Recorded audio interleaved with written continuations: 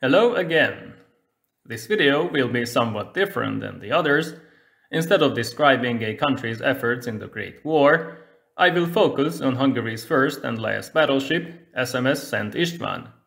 This dreadnought-class monstrosity was late to the party. She did not participate in major naval battles, but her career is still interesting. Along with the other great powers, Austria-Hungary also started spending more money on its navy in the early 1900s. The naval race in the Mediterranean was not as hectic as it was between Germany and Britain, mainly because here Italy was the likely opponent, but the two countries engaged in a serious competition nonetheless. Initially, Italy had the advantage with 18 battleships versus 6 Austrian vessels, but the introduction of the revolutionary dreadnought battleship by Great Britain, with its 10 large-caliber guns, changed everything. Suddenly, everybody wanted to build similar huge ships, somewhat resembling the nuclear race of the 1950s and 60s.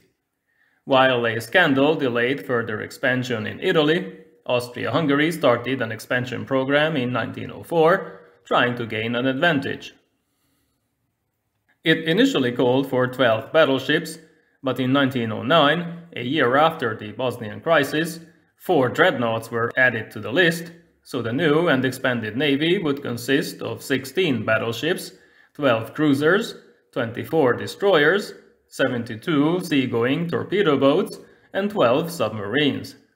Unlike the last pre-dreadnoughts, the 3 ships of the Radetzky class, these newcomers were much bigger, with a displacement of 20,000 tons, not to mention their big guns. While ships of the Radetzky class had 4 30.5 cm Škoda naval guns, their successors carried 12 of these, along with 12 15 cm guns and some other smaller weapons, but 4 torpedo tubes were also included. Thick armor provided protection to the 1,000-strong crew. A double bottom was included against naval mines, optical rangefinders helped with targeting, while 2 steam turbines provided 26,000 horsepower and a speed of 20 knots.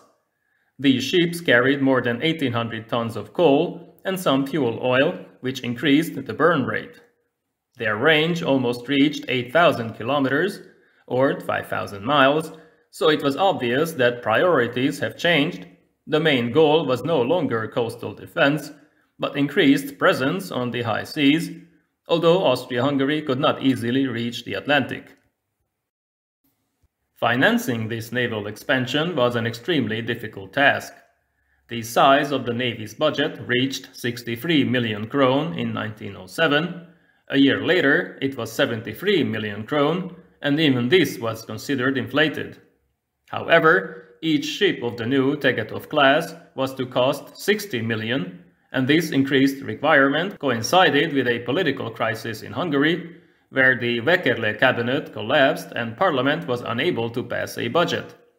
Admiral Rudolf Montecuccoli, with the support of Archduke Franz Ferdinand, heir to the throne, and Chief of Staff Konrad von Hötzendorf, struck a secret deal with the Rothschild family in Austria. They provided the funding, with a promise that the government would buy the ships once they were ready. Initially, 2 ships were ordered, 2 more would follow later on. These plans were leaked to the public, so Italy also started to build more new battleships. Their first dreadnought, the Dante Alighieri, was laid down at a shipyard in 1909. Its construction proceeded, followed by 3 ships of the Conte di Cavour class, which were even bigger.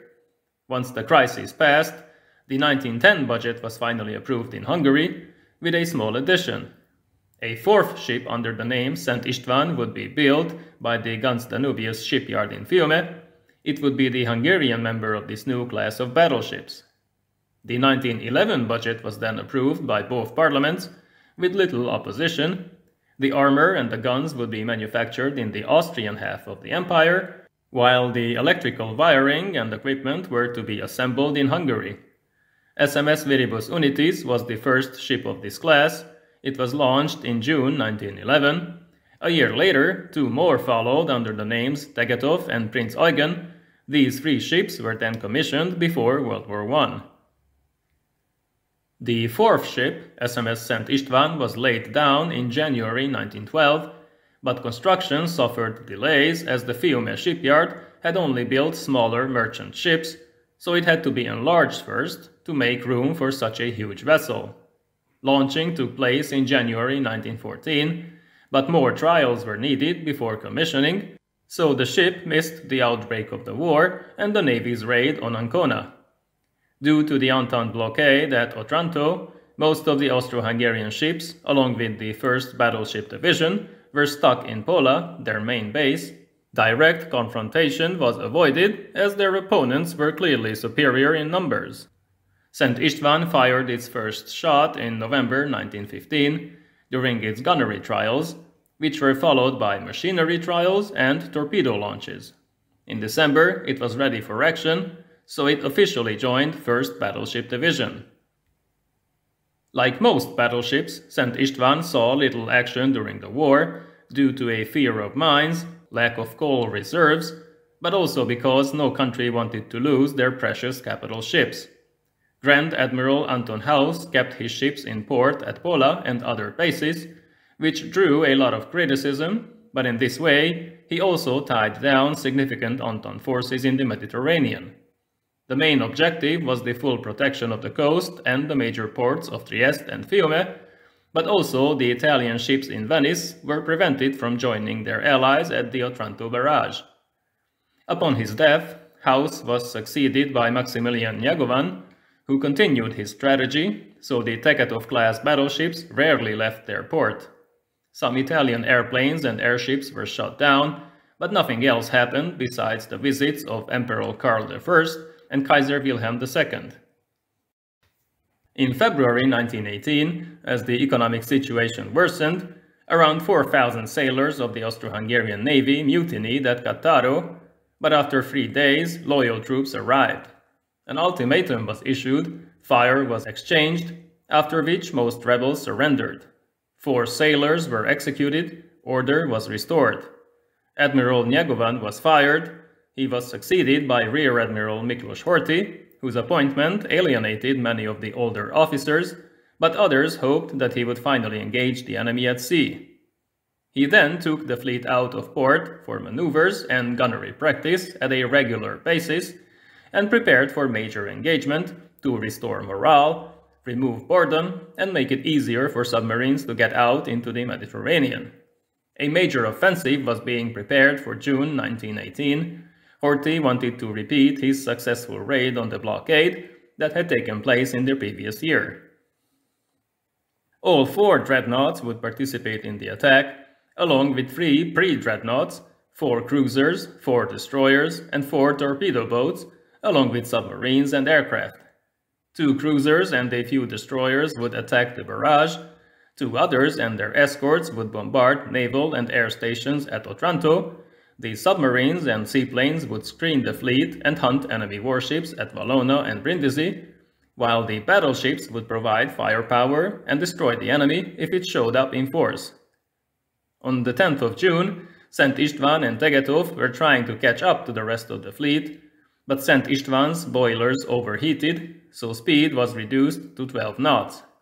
After 3 a.m., 2 Italian torpedo boats spotted their smoke. They penetrated the escort screen and attacked the battleships. MES-21 launched torpedoes at Tegetov but missed. Then MES-15's 2 torpedoes hit Szent István at the boiler rooms. Measures were taken, but the flooding could not be stopped. The ship started listing heavily. Tegetov, which initially took evasive maneuvers, soon returned and tried to tow her sister ship, but this failed as well. Szent István's crew assembled on deck as a counterbalance. Ammunition was thrown overboard, but the ship was taking on too much water. Shortly after 6 a.m., the battleship capsized and sank. Most of her crew survived. Only 89 of them died out of around 1,100.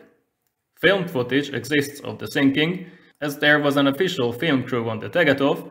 Their recording is the only such footage from World War I.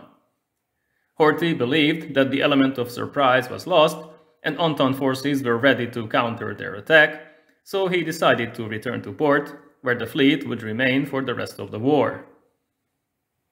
This unfortunate event concluded the story of Hungary's only battleship, which never saw serious action and participated in a single major operation that had to be cancelled before it really started.